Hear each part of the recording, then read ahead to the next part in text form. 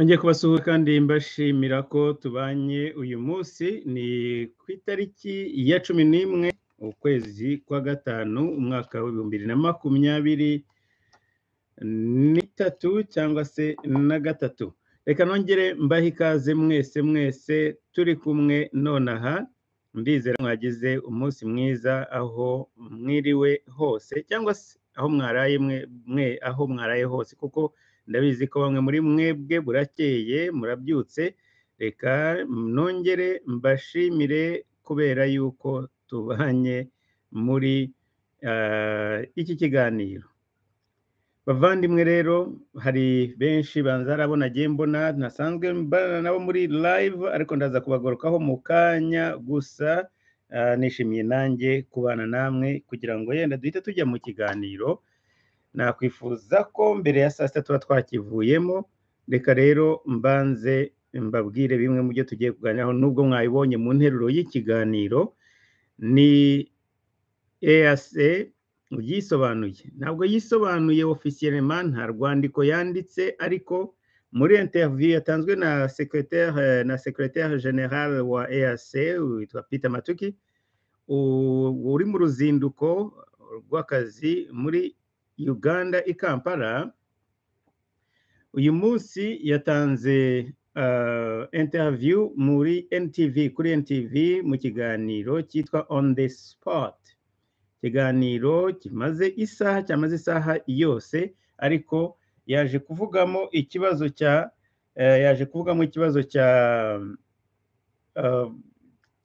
bamaje ikibazo kijyanye n'ingabo za EAC zisa naho zanenzwe n'umukuru w'igihugu cya Kongo. Noneho aza kugira icyo abivugaho. Ibiro ndaza kubigarukaho mu kanya, kuko ndabizi ko byagiye bicicikana hirya no hino, ariko ntabwo abantu bigeze yenda bakurikirana interview. Nayibumviye, nashatse no kugira ngo nkate igice kimwe cyayo tuze kuyiganiraho ahangaha, ariko ndavuga ko ari hahandi hari bamwe bumva icyongereza, hari abandi batacyumva. Ibyiza rero ndeka mbabwire summary y'iyo interview. Isa naho yasubizaga ibyo Perezida Tshisekedi yavugaga mu gihe yari Botswana. Hagati aho hari interview yindi nayo numvise ya Kanyuki, umuvugizi wa M23, ubwo bamubazaga kuri VOA, ariko muri radio nako kuri emission y'Igiswahili yavuze ko ngo batunguwe. M23 ngo yatunguwe, ngo tunguwe no kumva ngo Perezida Tshisekedi cyangwa se Kongo bashaka ubufasha mbundi muri SADC, ngo kubera ko bo bari bazi ko ntacyo batakoze. Mwibaze namwe ibyo bintu, ngo nta kintu tutari twakoze, twakoze ibishoboka, dutegereje kuganira. Ibyo rero urumva ko bihabanye na mission. Nukuvuga ngo M23, ahangaha ndavuga M23, simvuga RDF kubera ko ndashaka kuvuga umutwe wa politike cyangwa se iyo branche ya politike cyangwa political wing. Urumva ko bo badezinya cyangwa se barimo barikorera ibyabo ku giti cyabo, barimo barashaka barimo mbese barakora agenda yabo. Ibyo byo kuganira byaje ryari? Ko biba Nairobi, ko ariho bibera. Kuki bavuga ngo bategereje kuvugana na leta ya Kongo? Byaje biturutse hehe? Ibi ndabigarukaho nabyo mu kanya. Hanyuma cyagiza kadahumeka zo muri mu nteko muri CND uyu munsi ngo zemeje umushinga w'itegeko ryo guhindura constitution. Urumva abantu bose muri ahangaha, bamwe mushobora kuba yenda mudafite ubumenyi bwinshi mu bijyanye n'itegeko nshinga, ndetse nta nubwo abantu bose ari ngombwa ngo bagire ubumenyi bwinshi ku itegeko nshinga. Ariko hari ikintu kimwe abanyarwanda b'imbere hazaza bataraba uyu munsi, abataraba hari uyu munsi, atari bifobagane, aba cyane cyane mwebwe bari hanze y'u Rwanda cyangwa se ari mu Rwanda bashaka impinduka nyazo zishingiye kuri changement ariko impinduka zivuye mu mizi. Itegeko nshinga ni kimwe mu bintu kigomba kwigishwa ahantu hose. Abana ku ishuri bagomba kurimenya, bantu bose abaturage bagomba kumenya ko ariyo protection bafite. Ni nongere mbivuge nubwo atari ubwa mbere, atari n'ubwa kabiri, niyo contrat, niyo masezerano hagati ya guverinoma n'abaturage. Kuko nta gihugu kitazagira guverinoma, ariko hagomba kuba hari uburyo abaturage na guverinoma bakorana hagati yabo. Amasezerano yabo y'imikoranire cyangwa se kwemera ko tugomba kuba guverne, donc tugomba kwemera kuyoborwa, ariko apana n'umuntu na institution. Iyo institution rero nayo igomba kuba ifite ibintu by'ibanze igomba kugenderaho. Constitution ni fatizo, niyo mpamvu no mu Kinyarwanda yitwa yende constitution, nta nubwo byumvikana neza ko mu Kinyarwanda byumvikana. Constitution mu Cyongereza cyangwa se constitution ntabwo ivuga ibyo, ntabwo ivuga, ishobora gusobanura neza nk'uko twebwe mu rurimi rwacu rubivuga, kandi muzi ko Ikinyarwanda ari igikene. Ariko bivuye mu Kinyarwanda cyangwa byumve mu Kinyarwanda, itegeko nshinga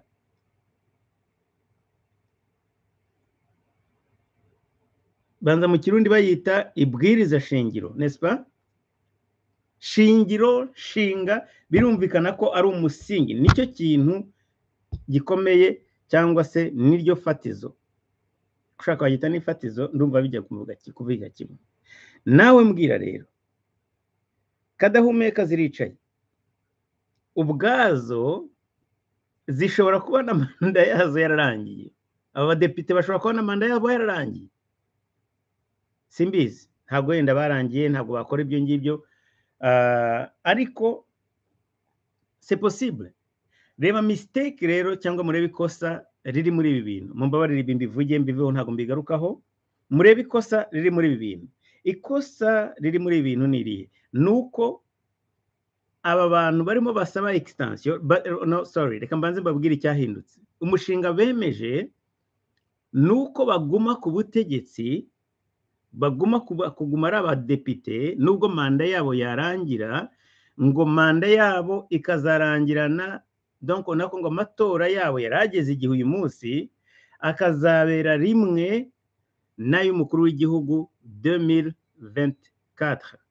Donc bo bwabo biyemereje cyangwa bikoreye extension, nibo ubwabo bivuga, by the way. Ntabwo ari ukuvuga ngo bashyizeho itegeko noneho baragiye abandi nibo bantu bazaryubahiriza. Ubundi niko byakagombye kuba bigenda. Niba habaye ikintu cya amendment cyangwa se guhindura, gukora modification, ariko byitwa amendment muri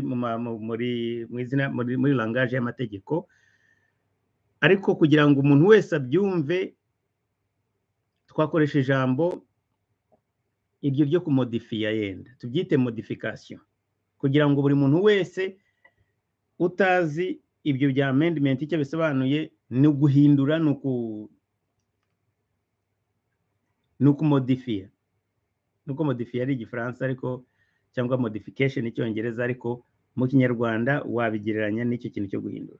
Ariko ko mumaze kumva uko bimeze, reka nsubire kuri iriya terme irigo yitwa amendment. Amendment kugira ngo uyikore ujye cyane cyane kuri constitution, ntabwo ari ikintu cyoroshye. Ahantu hose muri Amerika, Uganda, hehe, intambara ziravuga, abantu bararwana, abaturage bagomba kugiramo uruhare. Yes, u Rwanda bo bikorera ibiseke.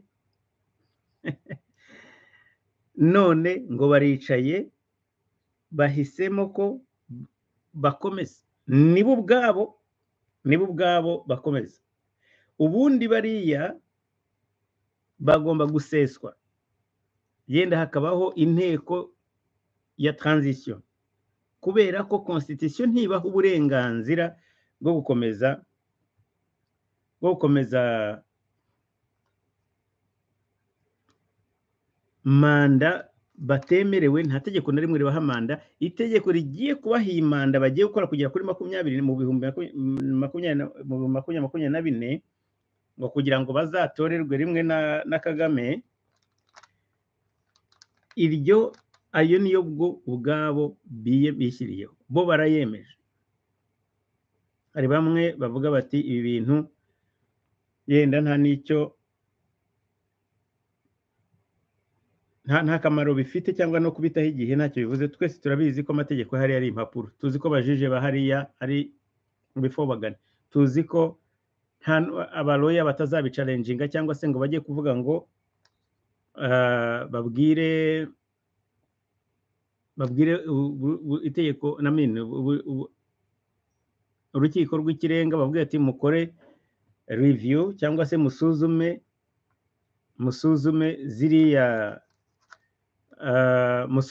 ririya tegeko ko rishobora kuba rihabanye cyangwa se riciye ukubiri n'itegeko nshinga. Ntabwo bazabivuga, ariko ndagira ngo niba wumvise cyangwa se niba dushatse kuba kuri ibi bintu, ikintu kimwe tugomba kuvana muri iyi pratique ni ikihe, cyangwa muri ibi bintu byakozwe na Kigali ni ibihe? Ni ukuvuga ngo abantu bari beneficiaries cyangwa se bungukira muri izo mpinduka nibo ubwabo bavuze bati reka duhindure tugume ku butegetsi kugeza undi mwaka, twiyongeze undi mwaka, tuzatorerwe rimwe, tuzavireho rimwe na Kagame agiye gutorwa.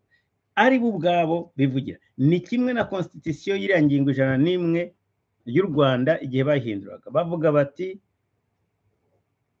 nta muntu ukwiriye, mbese mu magambo y'ikinyarwanda ngo nubwo byagenda gute cyangwa se uko byagenda kose, nta muntu ukwiriye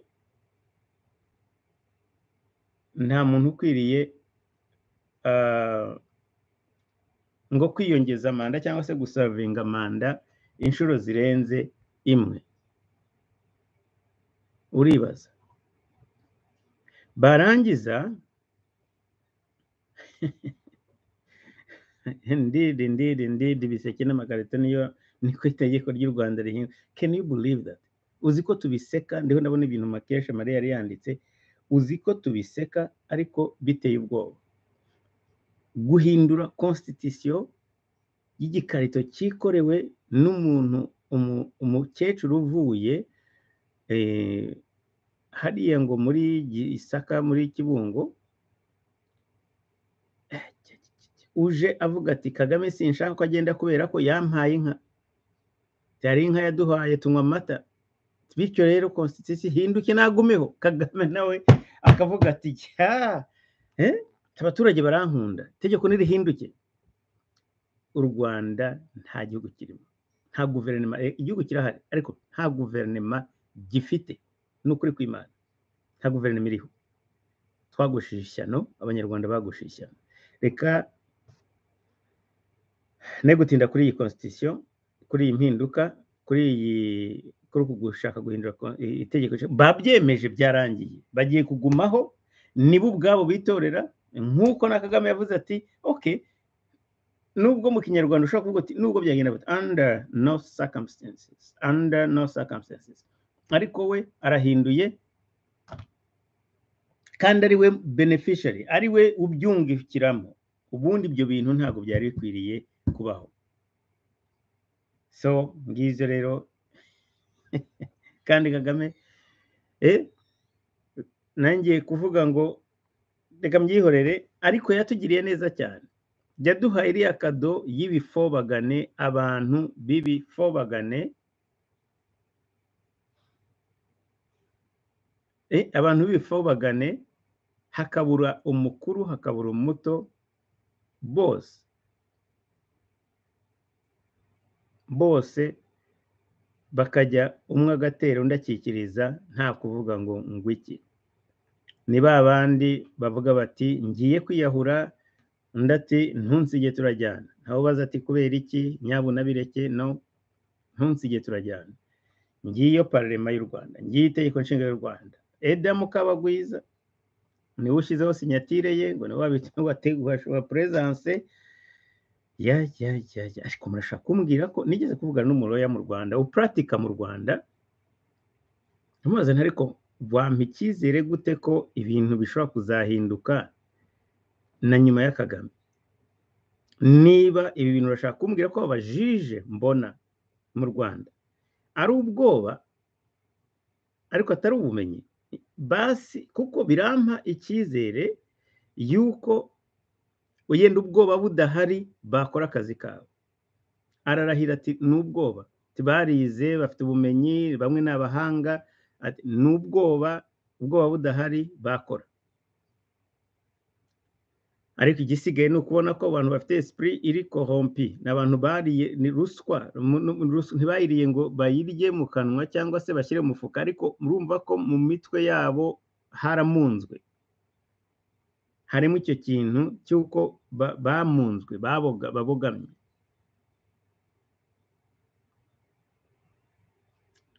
unbelievable iki ngicyo ngitinzeho nta nubwo nashaka no kubitinda ariko icyo tugihambe ntabwo ntibwongeye kukigarukaho kandi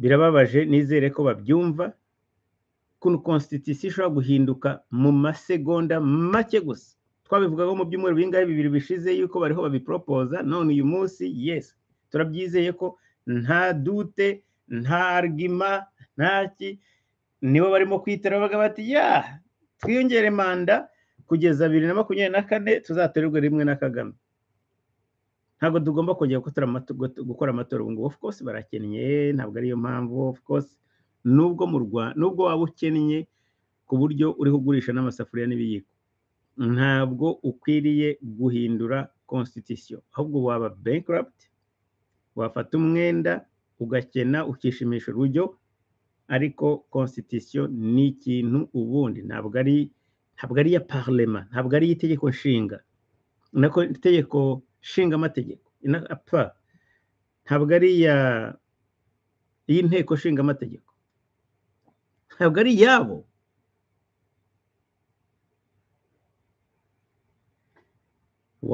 twebwe ahangaha kugira ngo uhindure yenda ashobora kuba ntibuka rules neza uko bimeze kugira ngo uhindure constitution ahangaha hagomba kuba gupropose iyo amendment hanyuma ikaba ratifiye iyo ratification ariko kugira banza niba atari bitatu bya kane bya leta zigize Amerika no kuvuga ni nka 30 n'izindi n'imbunda bananiwe kuzumvikanaho nibyo gukuramo amadabanane kubyumvikanaho guhindura constitution ni presque impossible kuko kigomba kuba ari ikintu kuko abantu benshi bavuga bati iki kintu tugihuriyeho turi majority ariko itari simple majority ni ukuvuga ngo 51%. Ntabwo ari simple majority ni benshi ni ikintu mbese uvuga uti ntabwo kizashoka abantu niba kibaye kuko abantu benshi bacyumvaga mu buryo bumwe so i Rwanda no Rona mwanyandikiraga ngo ni Busasamana byatangiriye birariga ni example napfuye gutanga gusa uragira ngo ngene vuga ko bavuye muri ya rutoki rwa ntuze rwa Gisakura uragira ngo narimbizi Busasamana sinamazi navuga gusa ahantu ushaka kuzana umuntu random ukajya nkajya Karambi iyo ngiyo ugakurayo umukecuru utarigera wumva na constitution cyari kiteko nshinga icyari ukamukubita igiseke hari ukamuhitike y'ibihumbi 20 cyangwa 15 bamwe ngo baranayabambuye ntibayabahaye ariko bari bayabasezeraniye bati mugende mujye mu nteko mujye kwikora muvuge ko turagukeneye tushaka indi manda baza bikoreye nicyo nashaka kuvuga mvuga Gisaka muri urwo rutoke cyangwa se haba Busasamana cyangwa iyo ngiyo za Karambi ni ukuvuga ukuntu ushobora kuzana umuntu utarigeze uzi n'itegeko nshinga icyari cyo mu Rwanda bajya mvuga ku bijyanye n'ubwami abantu benshi bazi ubwami ko nibwo bagiye bumva rivuze umwami nibyo bintu bakuriyemo cyane cyane nk'abo bakecuru kumubwira ngo hari repubulika hari iki ni bande babizi niba utaragiye ku ishuri ni bande bazi ikintu cyitwa repubulika icyari iyo wumvise Kagame ukavuga ngo turashaka ko tumwongera igihe cyo kuyobora avuga ati ahubwo mumpaye agaciro jewe nk'umuturage murambajije ubundi mpurira hehe nabyo. My goodness, reka ibi bintu twabivuga tukarara tuganira cyangwa se bukadukeraho. Mureke tubireke, tuzabigarukaho n'ubundi bazabitorera, bazaduha izindi. Birababaje cyakora, birababaje biteye n'umujinya. Reka njye kuri Sebeya. Sebeya ngo abaturage, sinzi video nabonye, umuturage ngo yagiye nako abantu basuye abaturage baravuga ngo ni umuturanyi mubi. Kuki bayita umuturanyi mubi? Donc bayita umuturanyi mubi ni ukuvuga ngo basanzwe babizi ariko ntibigeze bafata ingamba zo kugira ngo baproteje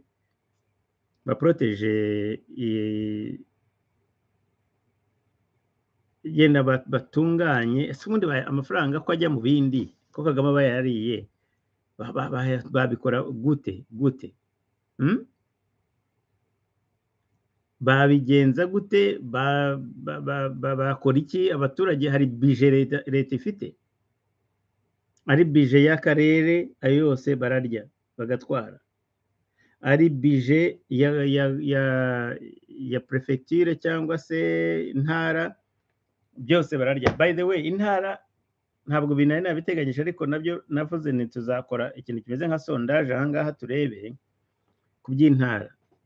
Ese yenda kuko jewe nenga hafi y'ibintu byose bya RPF ikora, cyane cyane guverinoma yabyo ibintu ikora byose ntushobora kubura ibintu ushoramo. Ari bikeya nta kibazo, ariko biriya ni byinshi cyane. Navuga ni kubona mugabanyije muvanye amaprefecture n'amazina yayo, ahantu hakabaye hari ikintu cyo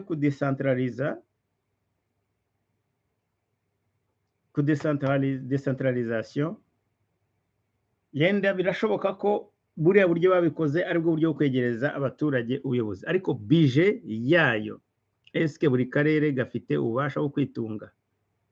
Ahandi ahangaha reka ndatanga urugero nko muri Amerika par exemple, mairie ishobora nka polisi, bashobora gutunga polisi ya city yabo badakoresheje inkunga zivuye. Yes, barazikoresha federal, kuri niveau federal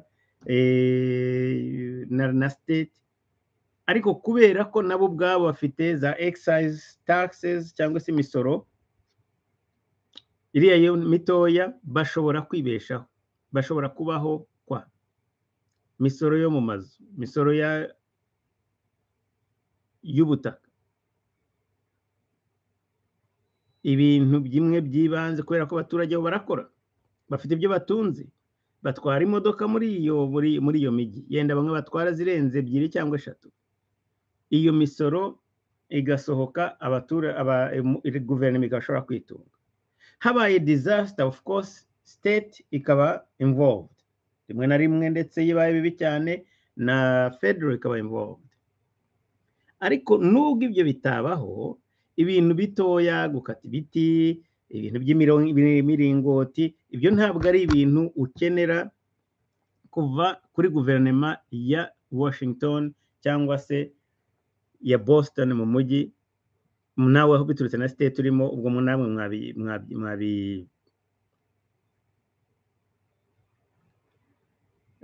mwakora iyo decentralization. Noneho rero u Rwanda rugize rutya ruti prefecture turazigabanyijemo, tuzigizemo uturere, utwo turere nkibaza mu by'ukuri, ariko n'ikibazo cyanjye gihe nyine dufite bije yo kwibeshaho. Yes, mushobora guhemba meya, yenda mushobora guhemba abakozi na za njyanama, murashaka kumbwira ko bafite ibyo bintu bya infrastructure zo muri ako karere gutunganya ku buryo bateganya n'ibi bintu? Njye ntabwo mbibona, simbihamya, sinzi ko bishoboka.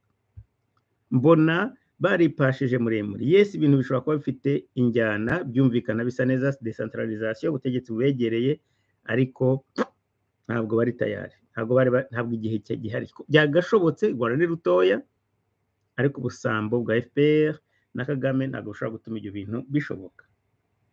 so ibyo rero nkibaza hari n'ikintu kimwe cyo kinsetsa reka yenda nkibasharinge namwe mumbwire icyo mutekereza ufashe intara enye igihugu kigabanyijemo intara enye imwe uravuze uti iyi ni intara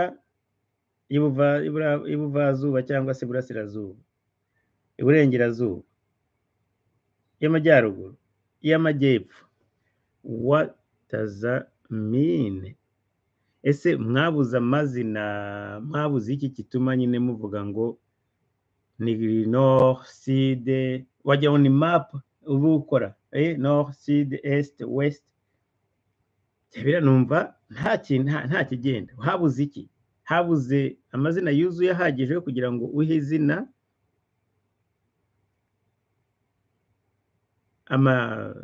za city zinako za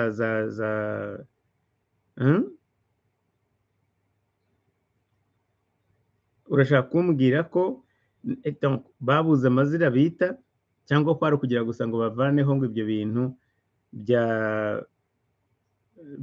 bya ruhengeri n'ibindi anyways mbere yuko nsubira ku kibazo cya Kongo ndagira ngo mbwira abantu banyumvise nabi kuri ikibazo cy'uyu muntu witwa Marina na muziki niba ari Iva muziki hari abantu benshi bagize misinterpretation y'ibintu navuze nijoro ibintu navuze nijoro ntaho bihuriye no kwinosanta umuntu witwa Marina cyangwa se ibyo yakoze of course ateye umujinya kuko iriya ndirimbo ubundi ntabwo ari ya Kagame ariko byanagaragaye ko n'ababurwanya nabo bamurwanyiriza ikindi kitari indirimbo hari abavuze ngo yavuze ngo Kagame yarapfuye ngo kubera yuko ngo yavuze ngo abo wasize ibisikurikiye byose ntibabyiteho abandi bati wa mwisi ntare ngo ubu ngo urashaka umugereranya n'umudictateur so icyo nshaka kubabwira cyo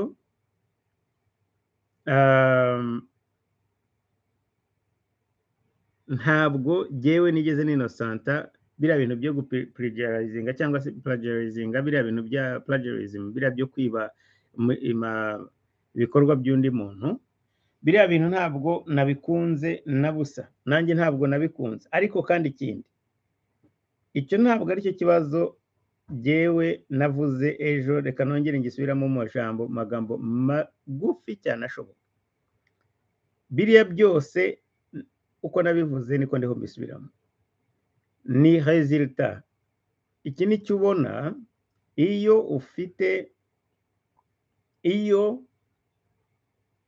wimitse uyu muco wo kuramya umuntu umwe gusa amateka y'igihugu mugashaka kuyazirowinga muri umuntu umwe gusa ari we Kagame donc iki nicyo cyavuyemo kubera ko nta wundi muntu w'intwari noneho na by the way nariya magambo y'iriya ndirimbo muyakurikije nta nubwo afite nga Kagame na busa agakungu kacu kandi mugoroba ninde wagiranye n'agakungu Kagame na Kagame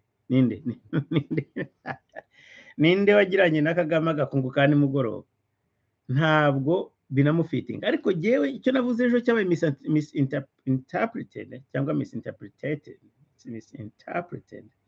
mbese cyafashwe uko kitavuzwe cyangwa uko nakivuze ko ari jewe wakivuze kadivuge nuko ntabwo jewe nigeze mvuga ko cya gikorwa ikintu cyiza na busa ahubwo biteye n'iseseme kubona ufata indirimbo y'undi umuntu yayiririmbye ari passionné apana no passionné ntabwo ari ijambo ryiza akunze afite icyo kintu kuko indirimbo niho guhanga haba harimo iyo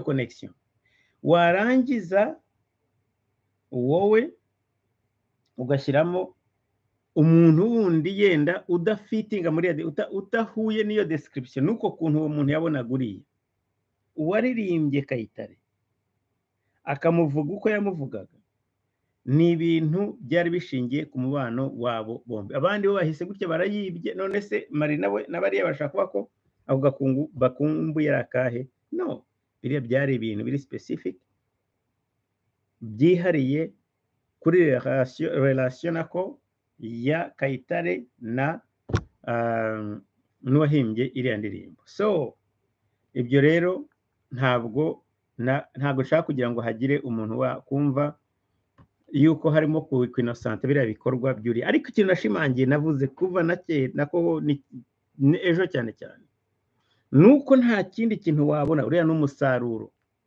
Abantu barabibye, barahinga, babagarira ubuja, uyu umusaruro wabo ni nka biriya wumvise muri parlement, ntaho bihuriye na substance y'indirimbo. Ntabwo nanayigiyemo, ariko natinze ku kibazo cy'uko iyo ushatse kubwira abantu ko mu Rwanda nta bundi muntu uba muri intwari iriya ari Kagame, of course indirimbo zose bazazimwitirira n'ibindi byose bazabimwitirira byose, cyo batazakora n'iki. So Marina rero we navugaga ko ararengana. Cyambere cyo nabamutukaga mu bintu biri mispressed, bavuga bati yavuga ngo abo wasize, abandi bati uramwita umunyagitugu, none bataye babona nabambwe. Njye navugaga ko iriya ibyo bibye n'ibyo usarura biriya ni ingaruka z'ibintu bubatse igihe kinini cyane. So kansubire rero ku bya Kongo nako ku bya ku bireba Kongo n'akarere. Mpere kuri iriya interview ya Mathuki. Peter ariwe Secretary General wa EAC, ntabwo mukeneye kuyumva, nayibumviye. Ntabwo mbabwira ijambo kurindi, ariko ndababwira ibikubiyemo byose kugira ngo namwe nimugira intérêt muze kubishaka. Nkuko nababwiye biri mu kinyamakuru nako biri kuri yacishiye kuri televiziyo ya Uganda yitwa nako NTV, muri kiganiro cyitwa On the Spot, kugira ngo mbe fair, umenye aho nabikuye, mugende mu bishake. Abashaka kumva ibirambuye ni isaha imwe n'iminota, yitwa On the Spot. Ndetse nkorohereza nushaka kumva icyo kiganiro cyonyine nako ibireba Kongo ibyo ngiye kuvuga byonyine, uhere ku munota wa 20 cyangwa 19 n'iminota amasegonda 30 ukomeze kugera kuri 25. Yavuze iki rero muri iyi interview? Yasaga nkaho yiregura, nako ntabwo ari yasaga, yireguraga avuga ko ntabwo anenga imyitwarire ya EAC nibare EACRF, ibintu bya East African Regional Forces, kubera yuko we kuri we abona harimo progress, harimo ibyakozwe ku buryo atavuga ko tugomba kuvuga ko hari ibyo bese ko yagiye bigura intege cyangwa sitakoze inshingano zayo. Icya kabiri ati uriya mutwe wagiyeho hari za komba ziri violent, intambara mbese ikaze. N'uyu munsi yenda cyakora hashize nk'ukwezi bihagaze, ariko intambara ntabwo zigeze zihagarara. Icyo ngicyo ni bimwe mu byo yavuze, avuga ko we atabona hari ikibazo gikomeye EAC yagombye kunengwa. Icyo ngicyo muraza kuvuga mwebwe mufite ukuntu mubyumva. Icya kabiri,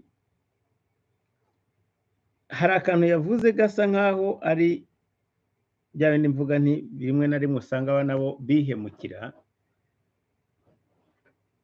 Ni nka kuriya yavuze ati njyewe nta rwandiko nabonye ruvuga ko ingabo zigomba gusohoka. Ntabwo biriya bintu ari ibintu bya blague, ntabwo ari ibintu byo kuvuga ngo urabishyiramo ibintu bya jokes.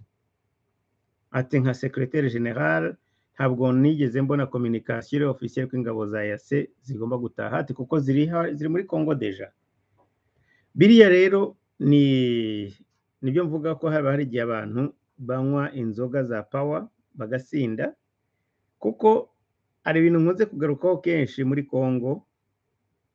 Situation muri Congo bakeneye ibisubizo biri straightforward. Kubera iyi mpamvu, kubera abantu bavuye mu byabo, abantu barapfuye barashize, abana bataye ishuri ntabwo biga, abantu basigaye barara mu ishitingi, umuryango wose w'abantu 8 9 baranabyara cyane bari abantu muri Congo, abantu 10 8 9 bose muri shitingi imwe. Kugira ngo uvuge ibintu yenda usa n'uwishongora, ni ikibazo gikomeye gishobora kwenera, bagishobora kuzana naza guhangana bitari ngombwa. Ntugira ngo hari yindi mpamvu ituma. Mu birebe mu minsi yashize Congo yikomye imyitwarire ya Kenya kuruta uko yabikoze kuri Uganda, kandi muzi ko ubundi twari tumaze iminsi tuvuga kuri Uganda kubera umuhungu wa Museveni.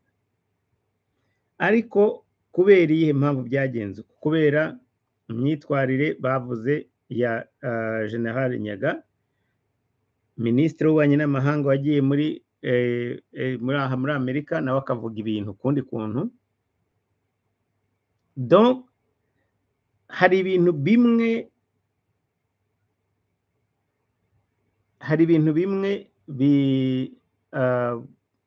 bitari ngombwa mu gihe uramutse vraiment wishyize mu mwanya wa bari abantu, hari ibintu bimwe udashobora kuvuga. So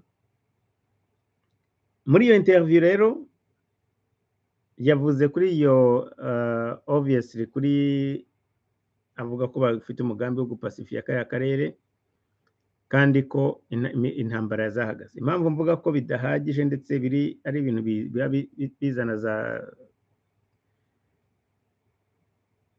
guterana amagambo bitari ngombwa, nuko kuvuga nkaho uri satisfait yuko EAC Regional Forces iriho kora akazi kayo. Yes, dushobora kwemeranya ko intambara yarahagaze, ariko mwese mwasomye ibikubiye muri ziriya nzandiko, nanjye namwe twabisomeye ahangaha. Ntabwo amasezerano bakoze muri Rwanda no muri Nairobi ntabwo yari ashingiye gusa kuvuga ngo amasasu ngo bafunge safe ntibongere kurasana. Ntabwo ari ibyo ngibyo bari bashingiyeho. Hari ibintu bavuze bazakurikiza, birimo ibyo byo guhagarika intambara, kuva mu bice bari barimo, kujya gukora cantonnement niba ariko babyita, bakamburwa n'intwaro bakagenda. Ariko ibyo kwamburwa intwaro nubwo byaba bitarabaho, ariko ikintu cya mbere cyari guhagarika ibyo twashobora kwemera tukavuga ati to an extent, nubwo harimo tudutero dushumashuma ndi bugarukeho no mu kanya, ariko kuva mu birindiro ntabwo icyo kintu cya kabiri, etape ya kabiri ntabwo yabaye. Bavuye mu birindiro by'amasantre ariko bakomeza kuba hafi aho ngaho. So ntabwo bigeze bava mu birindiro rero. Ibindi byose kuva bakajya muri ahantu runaka byo ntibyabaye, binakomeza gutuma n'ubuzima bukiri paralize mu bice byo hirya no hino. Ntabwo ushobora kujya hariya kuri televiziyo ukorera muri kamera nk'uko ukavuga uti turi satisfait nuko EAC yakoze. Yes, hari uruhare yakinnye, ibyo rwo ntawe ubihakanya. Hari uruhare yakinnye, kandi biranashoboka ko byari ari bibi cyane kurutaho yenda iyo nabo batagira uruhare rwabo. Ariko bagomba nabo ku rundi ruhande bakavuga bati hari ibintu byagoranye. Erega ntabwo ari Imana nabo, ntabwo ari Imana. Hari ibintu bashobora kuvuga ko bahuye yenda n'ikibazo kitari kiri batigeze bantisipa. Ndasingoma ngo batunga urutoki babwira bati ni u Rwanda, kubera ko bazi neza ko batakwakiza eta mama. Igihugu gifite kiri umwe muri bo, ariko bakavuga ko yes ntibyagenze ngo twabishakaga. Ariko nawe yabivuze, nako ntabwo ariko yabivuze, ariko yavuze ati ntabwo byagiye kuri speed bifuza, ariko bakoze ikintu kimwe gusa nicyo bashobora kuvuga bati bahagaritse, bafunze safe. Kandi nabwo n'ejo bundi ibyo nabyo bibaye ejo bundi imbere ntabwo ariko byagenze. mu byibuke yuko atari ko byagenze, ahubwo bagiye nabwo byabaye, hari n'igihe barwanaga bahari bari muri deployment, ariko ingabo zose zabaga zitaraza. Ariko kuva izi ingabo zose zimaze kuza, nakwemeranya nabo ko hamaze kuba icyo kintu cyo gufunga safe to an extent, ku rwego runaka. Hagati aho rero M23 yo iti twatunguwe,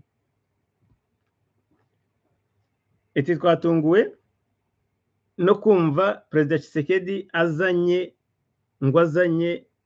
SADC. Of course mwatunguwe, nta nubwo mubashaka. Iyi nayo ni interview Lawrence ni Kanyuka cyangwa yakoze kuri VOA ariko mu rurimi rw'igiswahili. Yenda yo w'ikinyarwanda narikuba nabizanye tukajya kuri Zoom nayo amajwi ye nkayashyiraho namwe mukayumva. Aravuga ngo twebwe twakoze ibyo twagomba gukora. Namwe mubaye abajije murabizi ko ntabyo bakoze. Noneho twamara tugakora ibyo ngo twakoze ibyo twagombaga gukora,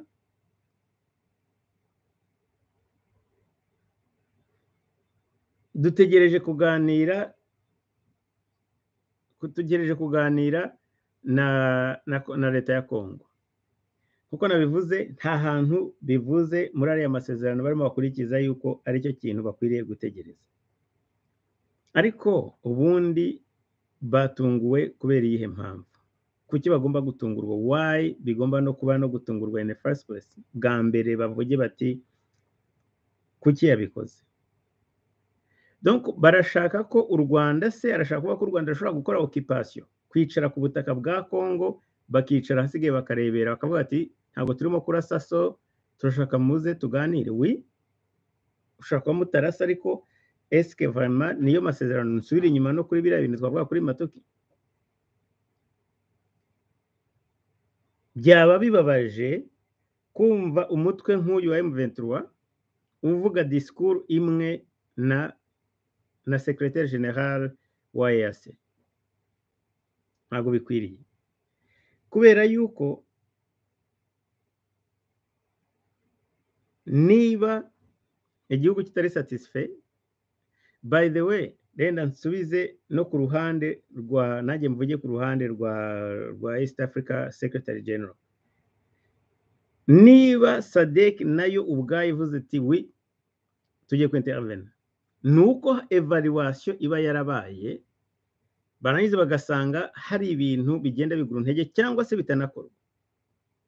Byo ku ruhande rw'igihugu cyabo nabyo kireta membre ni SADC, nabone bane membre ba SADC, ni nawe muyobozi wa SADC, aho niwe chairman ubu ngubu. President Tshisekedi niwe chairman wa SADC.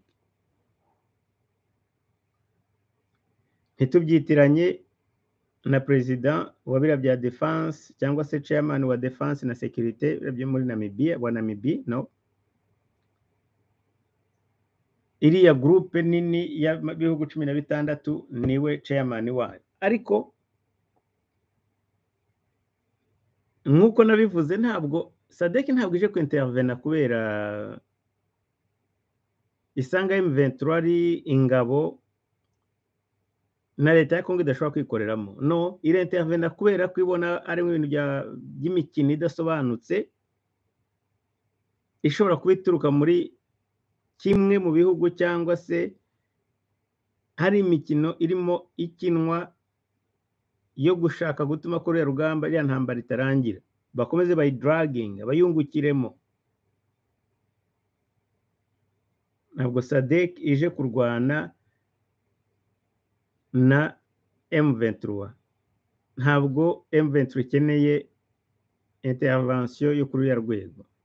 SADC ije kurwanya M23 n'abari inyuma n'abapare bayo nk'uko bakunze kubivuga. So umuvugizi wa M23 aravuga ati twatunguwe no kumva basaba intervention ya SADC. Ntabwo nzi impamvu batunguye, ariko n'ibindi ahubwo n'ibitaraza bizaza.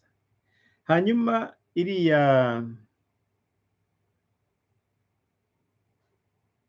area nababwiye ejo y'intambara zabereyemo, nibyo byabaye confirmé ko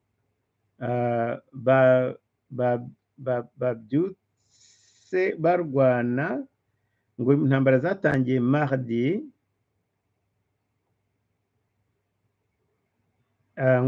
mardi, zikomeza mercredi, zibera ngo muri territoire ya Kihito, ni village na localité hitwa Kihito, muri village yitwa Mpimbi. Niho RDF yegezaga kurwana ishaka inzira. Abo bantu bahateye ngo bari bavuye mu bice bya Kigarama na Busanza.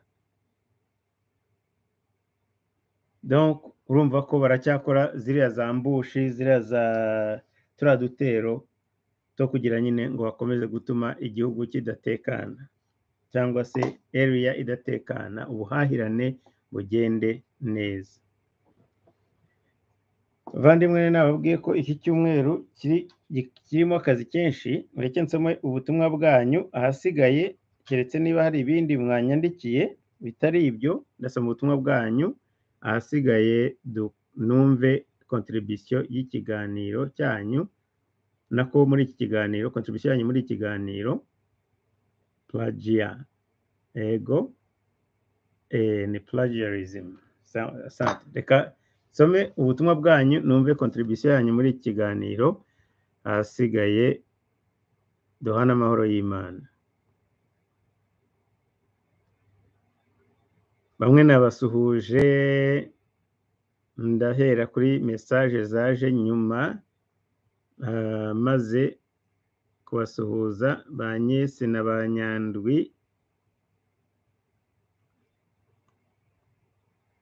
Mpereye kuri Cyprien na Nyandwi, ariko twavuganye avuga ati jeudi, bashaka jeudi Jean Paul l'intelligent et non le guerrier.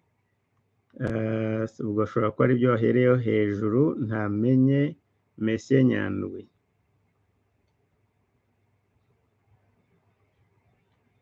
Fantomas Pike, iriya langage, iriya mvugo, sinzi niba tuzayishobora cyangwa se niba tuzayimenyera. Wazayikura no muri dictionnaire zacu, ngo nugutwika ngo muze dutwike, umugani wa Fantomas. Sinzi niba bikwiriye ko natwe dutwika, ariko nta kundi. Yes Fantomas. Bo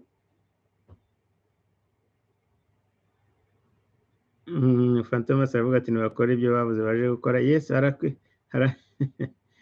harakwiye kandi harageze. Nanjye niko nibaza, kandi nibaza ko ari kuri pression byanze bikunze. Ingabo za SADC nizaza, hari igihe bo bazahava.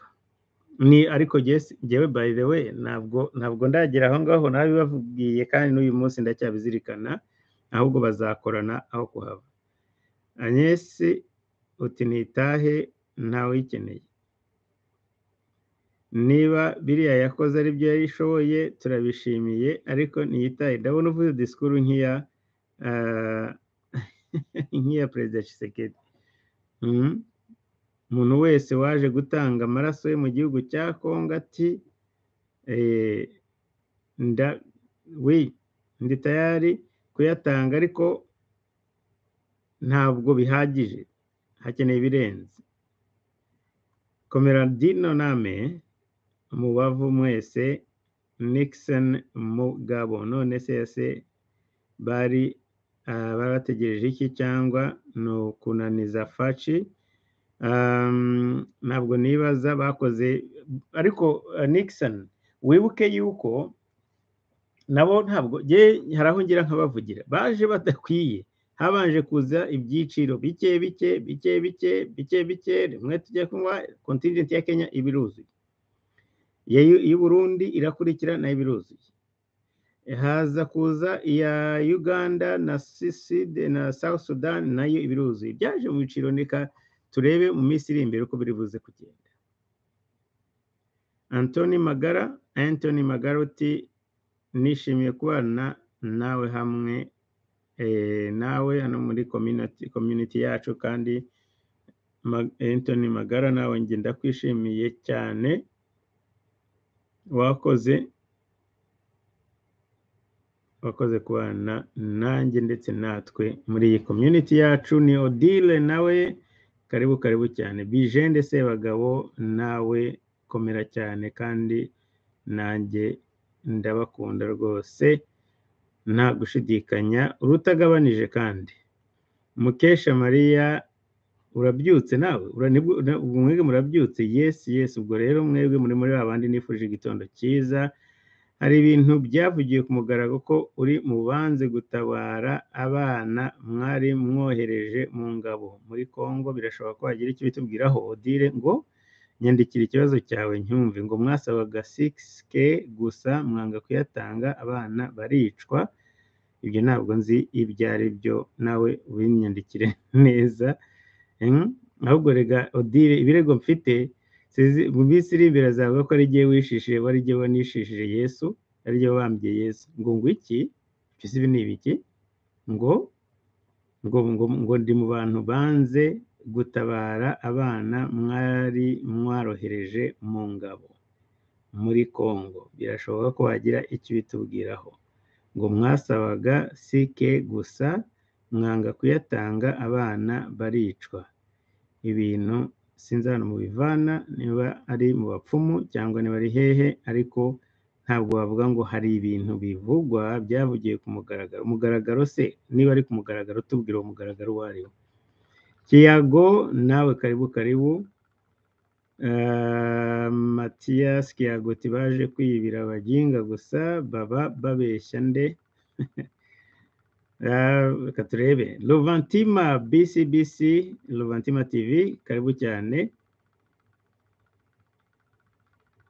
Naho General Sumbiri gite abanyakenya biraboneka ko ari nta kigenda, barashaka guhembwa badakora. Jewe by the way bashobora kuba yenda gukora bazakora General Sumbiri, ariko jewe niba hari inama natanga ni ukugira ngo hagabanwe iki kintu cyo kuvuga umunwa ukagabanuka gatoya, kubera yuko nibaza ko Kongo itari yo, ntabwo ifata biriya bintu ntabwo irimo gufata biriya bintu ntabwo ifata biriya bintu nk'aho ari politiki. Harimo ibintu birishamikiyeho byinshi cyane.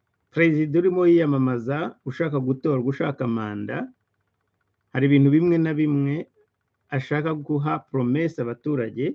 Biramutse biri ku bandi nabo, numva ngo na Kagame mu bintu bituma ashaka kugira ngo asekurize kariya gace ko muri kegereye Kongo, ngo no kubera ngo agomba kugira ngo amatora ye ngo hatazagira abantu bayivangamo cyangwa se ngo bakabikoresha nka pretext. Bityo rero agomba kuzatera Goma na biriya bice byose, azagumishamo ingabo icyo gihe cyose, kubera ngo amatora ya muri 2024. Mutekereze namwe Kagame uriho ufite iyo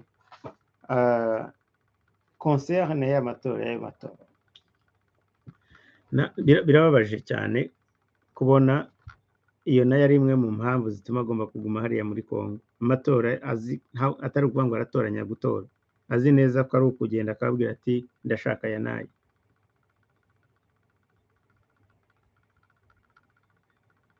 Sinzi impamvu nshizemo abantu bose ko bavuga igiswahili ari abatekamutwe. Ariko mukagimana Kenya ibyo ikora ntibyanangaza. Cyakora nshimye ko uvuze ko wabyishyizemo, cyangwa n'ibyandi bajya bitaga mu Rwanda ngo bitaga ngo ni abaswahili.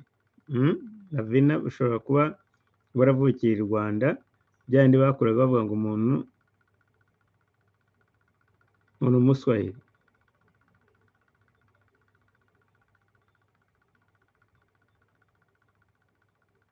ni Cyprien.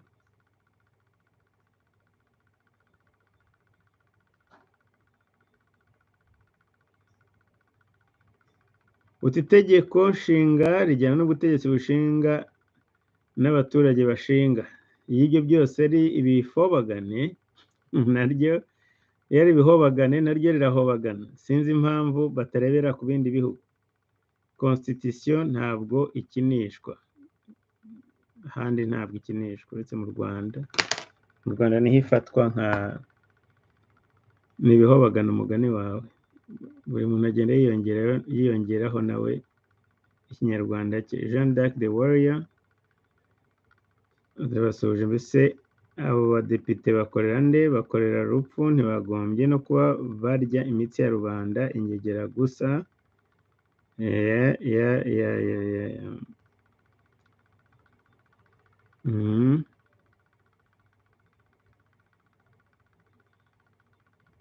Agnes ndiyo ndasoma message wandikiye Odile. Ikibazo gusa ahubwo ni ukuvuga ngo ni ku mugaragaro. Ku mugaragaro ni hehe? Ibintu bajye bashyira ibintu ahagaragara. Hari abantu rero baba bashakisha ikirego hirya no hino bapfunda imitwe hirya no hino. Njyewe ibyo birego yaba yabizanaga nabyo nta kibazo tukabivugaho. General Sumbiri Giti Ridiculous just another day in Kagame-stan. Mukesha Maria amendment via ibiseke n'ibikarito. Burya habanje ibikarito byavuye hirya y'iwanyu. Something fishy. Nta ruhare nabigizemo. Ni nka biriya Odile arimo kundega sinzi ibyo ari byo. Ariko n'ibyo biseke niba byaravuye hirya y'iwacu mu by'ukuri naho. Yes ndabibonye. Ubu urashaka kuvuga ko byavuye ku Gisenyi. Donc kugira ngo berekane ko no kwa Habyara abantu bo kwa Habyara nabo ubwabo basigaye bakunda ingoma ya rupiefu. Buriya nicyo bashaka kwerekana. Ese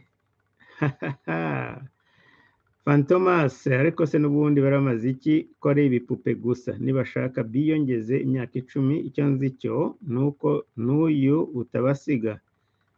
Fantomas dushobora kuba duhahira hamwe rwose. Erega Kagame n'uyu munsi uramutse umubwiye uti reka nguhe akanya wisuganye, genda ukamubwira uti n'undi mwaka, ntabwo yabumara nkuko mubivuga. Kubera ihe mpamvu? Kuko na ekonomiye ntabwo ishobora kumukiza.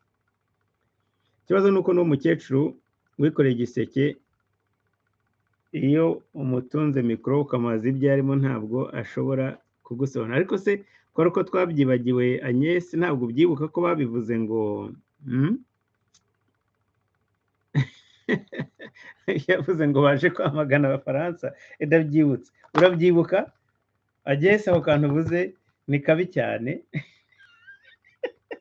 Abantu uzi ko ushobora kubugira inzika. Uracyabyibuka? Urabyibuka umuntu bamubwira bati mwaje gukora iki? By the way, wow. Ariko reka nkubwire, u Rwanda rwabaye joke ku buryo dusigaye nk'ibintu nk'ibyo ngibyo. Tekereza ko tubicaho twihitira. Agnes urakoze cyane.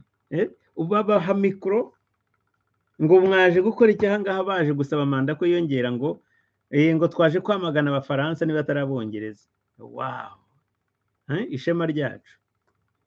Agnes urakoze cyane.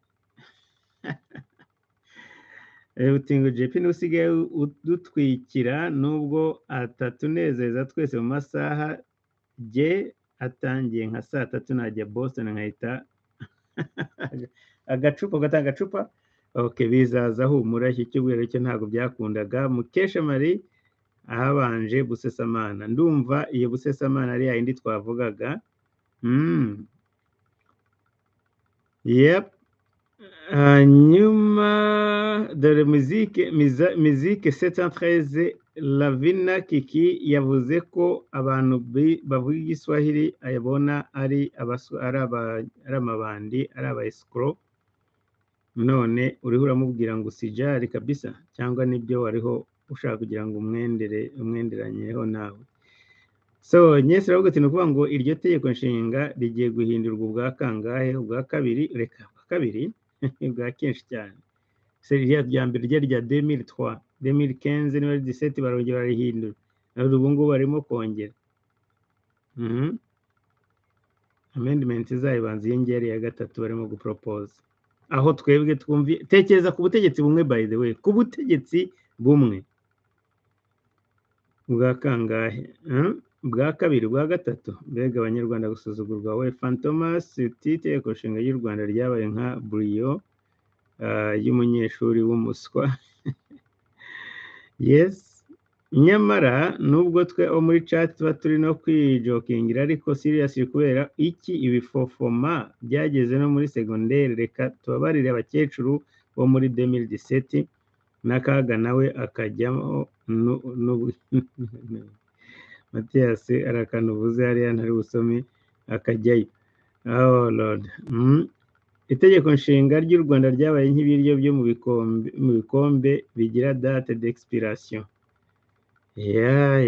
nibura uzi ko yaba yari uko bimeze nibura tukamenya n'igihe bizanashirira Mathias Kiyago biteye aski ese Emeline ariko ngo aze abinkubitire nawe uzi kwiyenza oya uti abo JP abo bajije nabo baragambaniye abanyarwanda bagomba kujya VIP mageragere abariyo bakabasimbura education civique ikigishwa bose amashuri agomba kuvugururwa bundi bushya byo nukuri the warrior hanyuma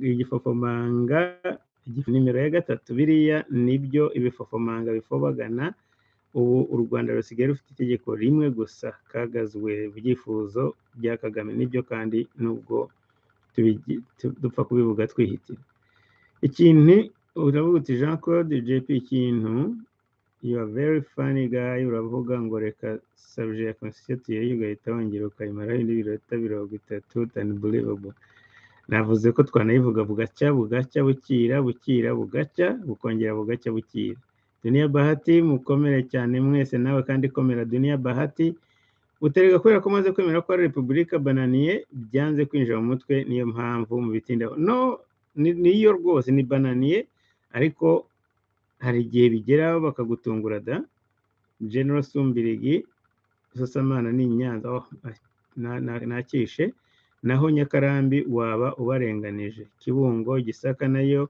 yaraharenganiye none numvise ngo iburasirazuba bahashyize Gasana Rurayi ngo ni guverineri agiye kubamara Agnes arakomeza avuga ati kuri sebe y'abaturage bagwiriwe n'ibiza bafashe gahunda yo kubimura bakabajyana mu midugudu ntangurane hanyuma hari n'abantu ngo bajyanye ngo umutugari wo kagira imana bababwiye ngo bari mu manegeka banje ngo bajyana ku kagari se bazahatura mana yanjye mukomere cyane mwese abaharanira amahoro ijwi ry'abatavuga komera nawe cyane kandi urakoze wa meya wa Rubavu beguje ngo yabonye ngire nagiye kuhaza aragenda atira za matera mu bacuruzi arazizana maze PM arangije kuvuga arazitwara ariko mbabarira umugire niba ibyo bintu ari bya Nyesi mbabarira umugire ibyo bintu niba ari byo kuko narabivuze Mukesha Maria ndabyibuka reaction yakoze dore Mukesha Maria tumufite muri chat ahangaha arabivuga aravuga ati Jean Paul arabiseka kwa naravuze ni ari amasafuriya bagize ngo batondekanyije ngo bagiye ngo guha abantu naravuze ni buriya bashobora kwa bari umare kuyafotora baranze bakayasubirana bakayajyana none ibi ni byuje kuvuga rahira mukanya ndarakaye nandika amakosa gusa ibi bishenze bifofoma ubu byize na high school tureke abakecuru bashyizweho agatunambwene bakikorera ibiseke nyamara nawe agakanura ubwisho n'ubwinye nabibonye n'ibyo bavugaga nabisomye aho kantu nakabonye nari nakirengagije ni Mathias Kiyago hanyuma abasirikare bari bahari bategereje ko matera zitangwa erega bya bintu banza ari byo ngo babonye zigiye babatanze raporo barakurikira bameya aravuga ngo bazijyanye gutangira ku yindi site ngaho ya ngaho yishimiye ngo baramukunda, abanyarwanda baramwanga ntibabimwereka ngo katabica. Yes Kiyago yaba arabizi, ariko bagiye kuri site ya kabiri matera basanga ntizahageze. Ereganye sibyo avuga ni ukuri. Bamusaba kwerekana aho yari yaziguriye, meya arahabura.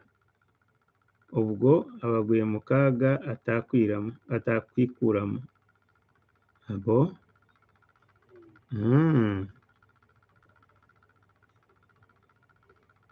ijya mu Rwanda ni akajagari, duniya bahati ko ni ukuri, ngo ntabwo abo hasi babahemba ngo barihemba. Bariya abantu bo muri merise simbizi bihemba gute se? Hari imisoro se batanga hariya itajya muri leta, yose ntijya muri leta nkuru ya Kigali? Odile ndacyategereje ku Karubanda, niba ku Karubanda cyangwa se kumugaragara hariho, nizere ko turi buve mu kiganiro wahambwiye. Ntabwo ari we wenyine umenya RPF rupfu, n'abanyamahanga basuye u Rwanda bavuga ko nta simple common sense bafite. Narebye kuva ku muto kugera ku mukuru, ngo u Rwanda ni rwiza kuri interinete gusa. Batangiriye hejuru disi, hasi harapfuye. Kera baririmba, ndibuka BBC kera yaravugaga ngo tujye ngo hahane ngo umuhini, ngo ishoka yahiye ngo umuhini ugasigara. None mu Rwanda naho mbona ari shoka imengua mupini ukabaki. Bahereye ibintu by'ubuzima bw'ibanze bw'igihugu bwarapfuye.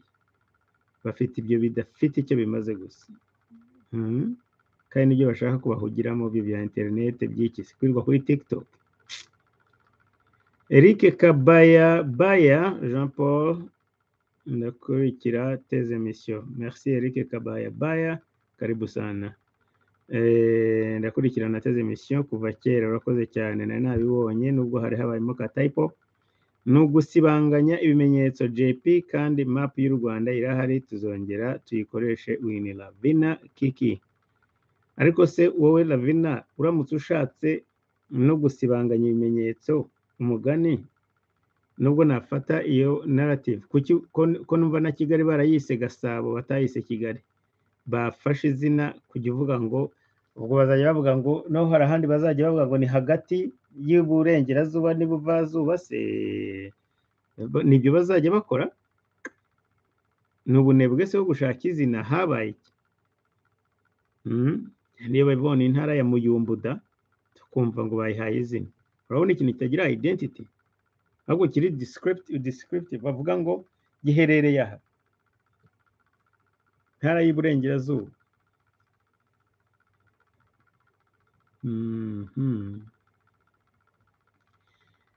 Sumbiri General Sumbiri ati ikibazo cya local governance mu Rwanda nacyo kiratangaje. Urabona abantu banoma amatora ino meya utanatuye muri ako karere ayobora. By the way, biriya bintu babikora kuva kera, ndabyibuka tukivuga no kuri Edamu Kabagwiza banza ngo baramubwiye ngo ajye kwiyamamaza hehe kuba umudepite. Abo umudepite ahantu atigeze avukira, ahantu atigeze aba, ahantu atigeze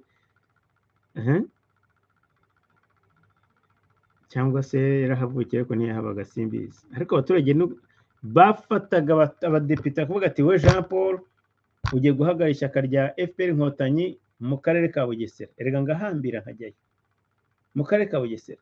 Sinzi Bugesera, sinigeze mpaba, sinigeze menya imyaka yerayo, sinigeze menya amashuri yaho uko angana, sinigeze menya abaturage baho uko ibyo bakunda, sinigeze menya za park zaho niba yenda za recreation center, nako si ibyo mu Rwanda turabibahora. Ntabwo nigeze menya icyo ari cyose cyo mu Bugesera. Uzajya kuhavuganira gute? Uzarepresenta abaturage ba Bugesera how? Ntabwo bishoboka. Ariko kubera ko bavuga ati uzajya ukorana n'abakada bo muri ibyo bice, ubwo nyine baba byarangiye. Fantomas arakomeza avuga ngo Kagame yarapfuye. Ibyo ntibishidikanywa, ahubwo ari uriya muhanzi yabivuze mu kinyuranyindo.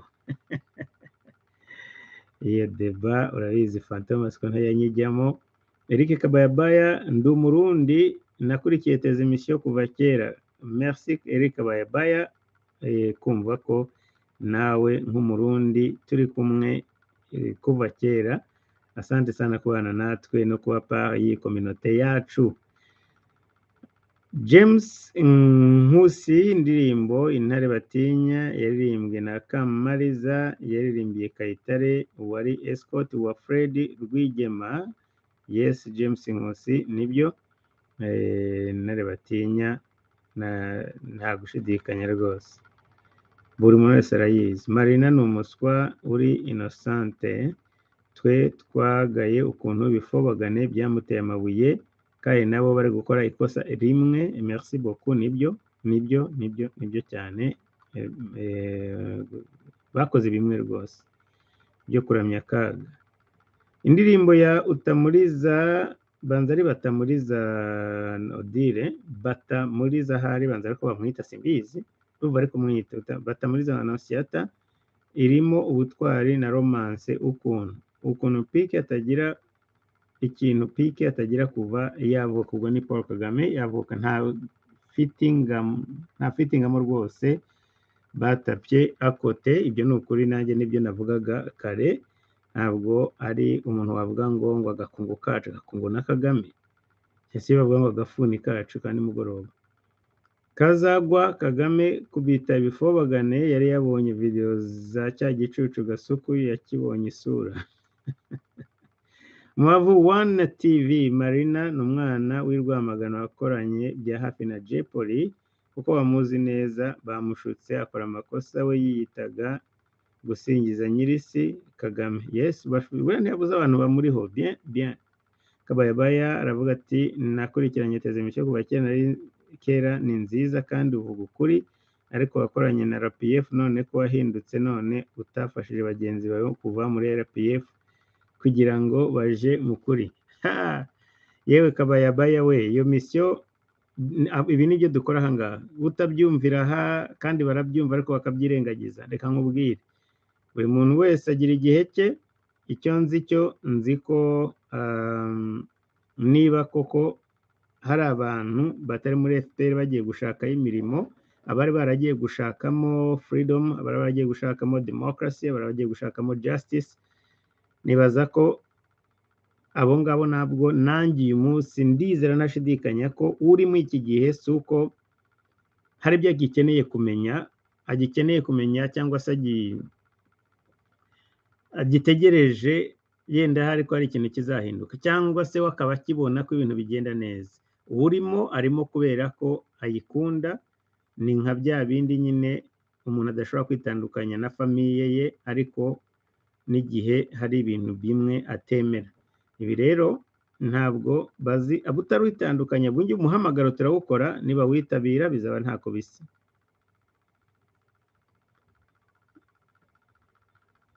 Ariko ndagushimiye no gukora ibishoboka buri muntu wese.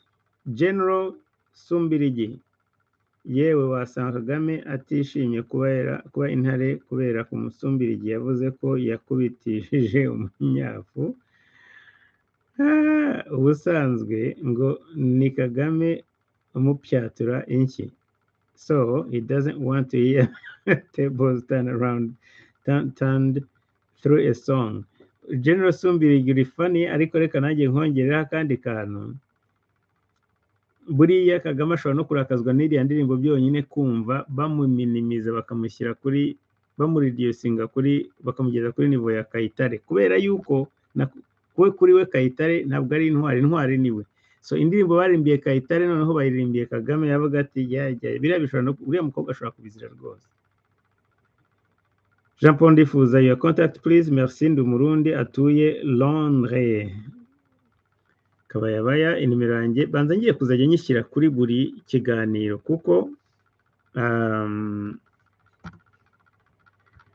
buri gihe nari nkwiriye. By the way, iriya nimero iri kuri Radio Iteme urabizi ko nayo ni iyi ngiyi, mushatse kumuhamagara cyangwa kumutakta uwo ari wese kuri aho ngaho. Eric Kabayabaya rero naguhaye iyo nimero, nizere ko unyandikire ka message unyibwira uti ni Kabayabaya Eric, twari turi kumwe muri chat room, noneho ibisigaye duhera aho ngaho kugira ngo nze gukora mbyibuke.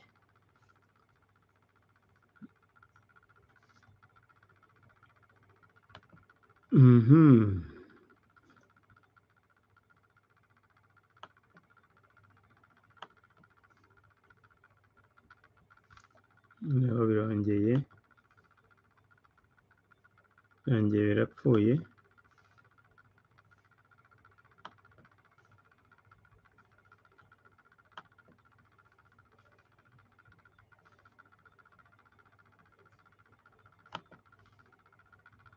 What?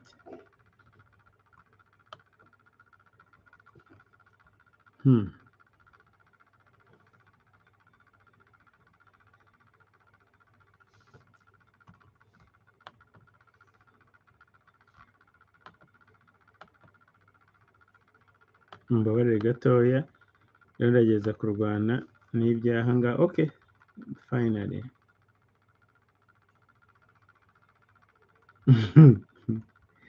Sorry, message nari nsomye.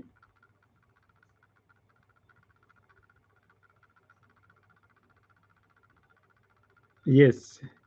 So ubwo ni message yanye, niba usabwe gutanga service runaka uwo uhita ntanyurwe, iyo iha ntanyurwe ni igikorwa ukoze si cyo kibazo, kuko nyine ibyo mwavuganye biba byakunaniye bitara amagambo.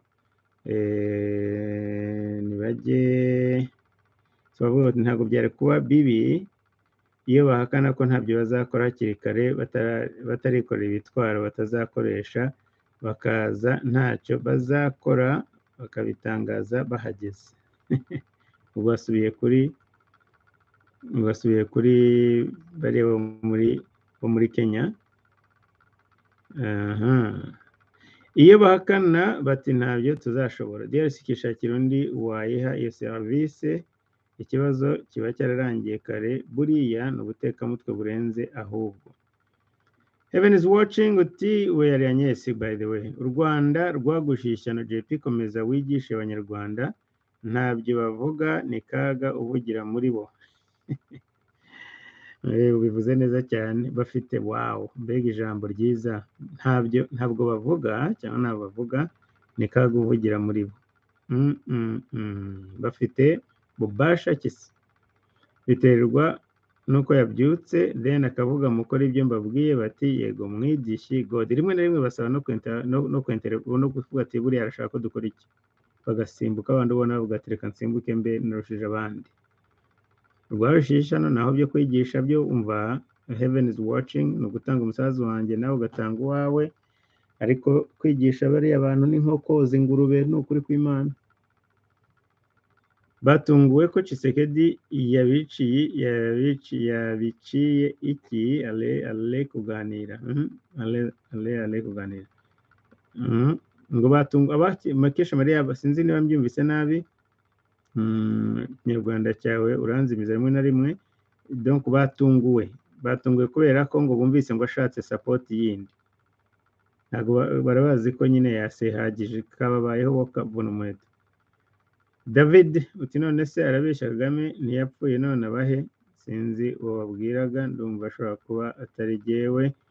Desire Dushime tikomera Jean Paul, nanjye ndagushuhuje. Dushime Desire. Uko kuza mu bice kwa ese bari bazi ibyo barimo gukora, ntabwo byari impanuka, kwari uguteka imitwe no kunaniza. Nibitahira turabibashimiye. Tshisekedi nawe yarabivuze muri ubwo buryo Agnes. Nyuma Bedie Conan aravuga abana RNC yanze gutabara muri RDC kubera $20,000 bamudatsiru. Ibyo ngibyo sinzi iyo dosiye, tekereza nawe niba ari nayo ari kumbaza, niba koko mu by'ukuri arimo kumbaza ibya RNC nabyo byaba ari ibindi. Ariko ikindi cya kabiri, social media Audire ntabwo bayita ku mugaragaro, bayita ngo ku mihanda. ntabwo bayita ku mugaragaro, yari umugaragaro numva ngo ni ku mihanda gusa. Niba ari abo ngabo Bediye arimo kukubwira, ubwo nabwo nkeneye information zirenze da, ntabwo bihagije kuvuga ngo hari abantu ngo basabwe ngo gutanga 6,000, nabyo nzi kandi ibyo ngibyo mu by'ukuri. Odile nono numvise ngo ari 6,000, ndabona Bediye avuga ngo ni 20, so ubwo muzambwira neza ibyo ari byo, ariko byo ntabyo nzi sofa kugeza uyu munsi. Iyo histoire ntayo nzi. Yorambesha ntawo ndega, nabyumvise nshaka kugira ngo utubwire niba ari ukuri. None se ibyo ni icyaha? Umva, ntabwo nakurega icyaha, ariko navuze gusa cyetse navuze ngo nibyo bapfumu, ntabwo nkurega icyaha. Uyinyoherereze rwose, ibyo biraruta. N'uyinyoherereza nzagira icyo nyivugaho. Merci. Ibyo birabisetorinze icyo, niba nanjye koko banshyiramo, ariko nizere ko utazashyira muri position kuza kuvuga ibindi bindeba, nzabivuga, ariko ntuzanshyire muri position kujya kuvuga ibya RNC. Mukomere JP. Ni Leodomire ndi umugabo. Lavina Kiki, dear JP was a stupid joke. Nasabye imbabazi abavuga uruswahili. Nizera ko utatwofendinze cyakora. Yes, nagwanye fendinze kuko jokes zawe maze kuzimenyera cyane, ndetse nizere ko n'abandi batabifashe seriye cyane. Sohuje umuntu wiyizi Scandinavia. Sohuje umuntu wiyizi imbere yo kujya ku kazi.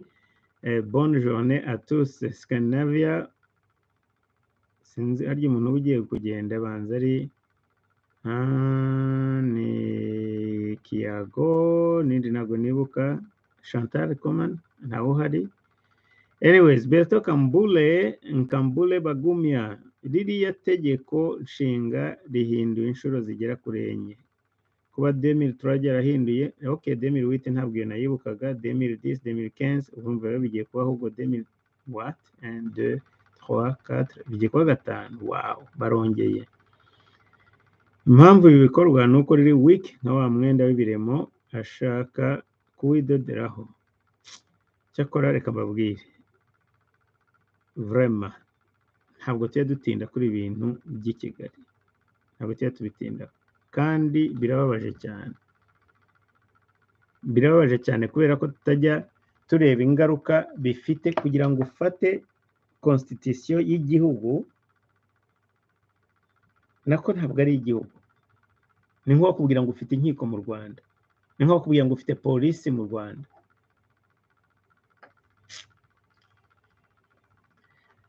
Vraiment reka nkubwire, ibi bintu by'u Rwanda biteye isoni. Bananiye nayo ntabwo nzi kumeze nk'uko nguko, nubwo ntarengera nyibona. Umumeya ni igifobagane mu gutekinika. Leodomire ndi umugabo. Uregwa JP utibirego bibaye nk'ibya prefe ke wabwiye Kabuye se wabwiye abanyakibuye ko bagira urugomo. Umuturage umwe ati, Bwana prefe wacu, abantu bose barebe ko wageze ino, icyo gihanga mu kanwa ugifite. Ngo nti ngo abantu bose barebe ko wageze ino, icyo gihanga mu kanwa ugifite, ntibazakitwirire. Umbwire neza, ntabwo ndimo kubyumva. Abantu bose barebe ko wageze ino, bamenye ko wahageze kwa. Icyo gihanga mu kanwa ugifite ntibazakitwitirire. Maybe so Mukesha arakomeza avuga ati, biregurirwa bibaye nk'ibya prefe. Okay, babisubiyemo kabiri. Babisubiyemo kabiri, ariko ni message imwe. Mathias Kiyago urakoze cyane ati, nyabuneka ni mu byondeho likes. Thank you Mathias. Ngicyo ikiganiro ibyo navuze bivugwamo, ntabwo ndakibona. Nizere ko wakinyoherereje ntabwo ndakibona ariko ndakomeza kureba hasi buriya ndasanga wacyohereje kuri uwo muzindaro wa FPR igihe banditse ngo guverinoma yashimiye Kagame ko yahinduye what ibyo yacu n'urwenya what's next kumushimira ko yabise ibifobagana ibyo se koko uravuga bya kera maybe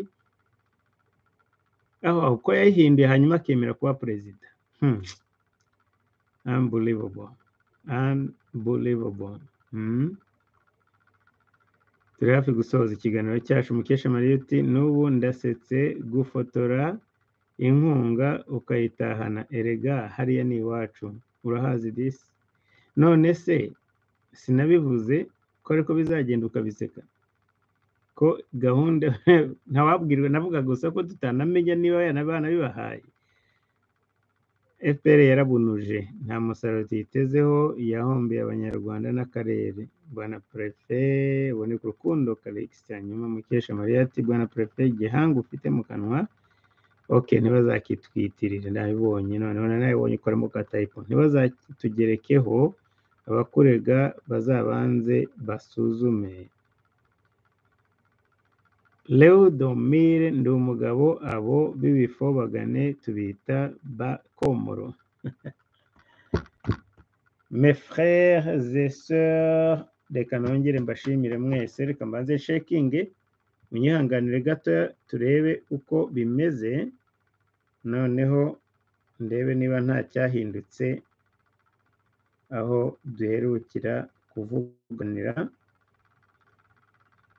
kubera mu karere nibyo byonyine ndi buze kuverifiya kugira ngo ndebe niba aba informateur banjye banyandikiye ndi mu kiganiro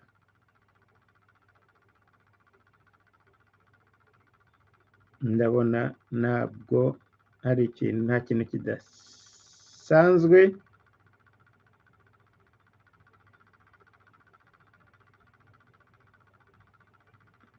uretse gusa ibyo mbona ko imyigaragambyo hamwe na hamwe yabaye muri Congo ngo bavuga ko bashaka ko EAC igenda ariko ni hanze yagoma ni kure gatoya ndetse na MONUSCO nayo bayivuze nayo bayishyizemo sandute bavandimwe rero nta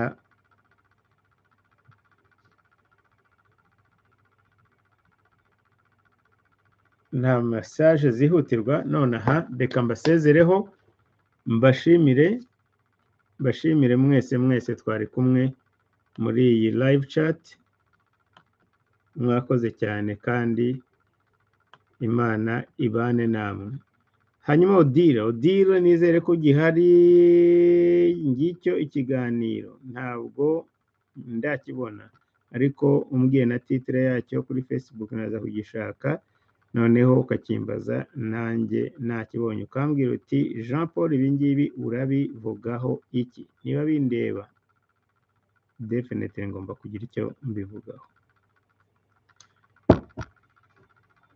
bavandimwe nshuti zanjye bakunzi bakadasohoka ba East Africa Daily mwese cyane by'umwihariko abari muri live chat n'abandi mutari muri live chat ariko mwari live hamwe natwe ndabizi ko muri benshi reka nongere mbashimire kandi mbararikire ijoro ryiza igitondo cyiza no ku bandi bye ciao